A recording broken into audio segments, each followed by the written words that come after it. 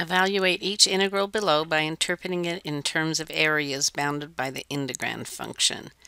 All right, as I look at this first integral, I'm going to go from 2 to 7, and the integrand is 5 minus x.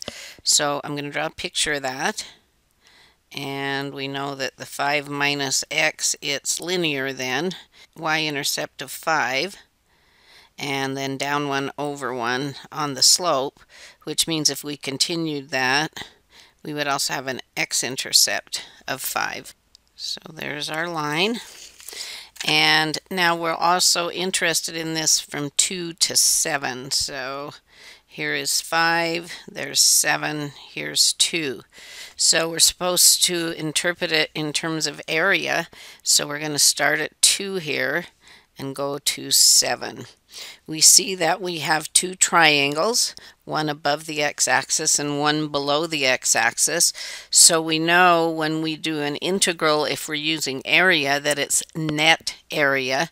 So the area in the triangle above the x-axis would be, looks like it has a base of 3 and a height also 3. We could put 2 in the function there and see that that's 3. And so this area is 1/2 the base times the height.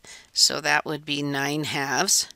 And then this triangle, the base is 2, its height is 2 also, but we're going to put a negative on it because remember we use for the function value, we use a negative below the x-axis there.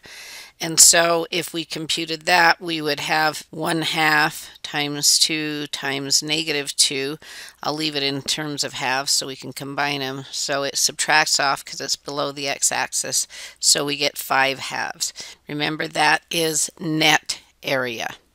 Now, if we look at the second integral, it wants the absolute value of 5 minus x. So absolute value, anytime the function value would have been negative, putting that absolute value on it would make it positive. So this piece that's down here would end up going up this direction.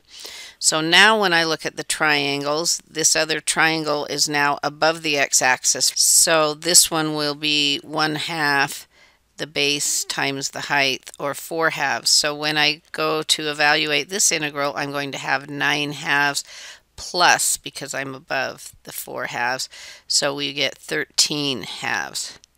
Now this one is the net area, and the second integral actually computed the total area of the first one because we did that absolute value. So instead of subtracting off that second triangle, we added it.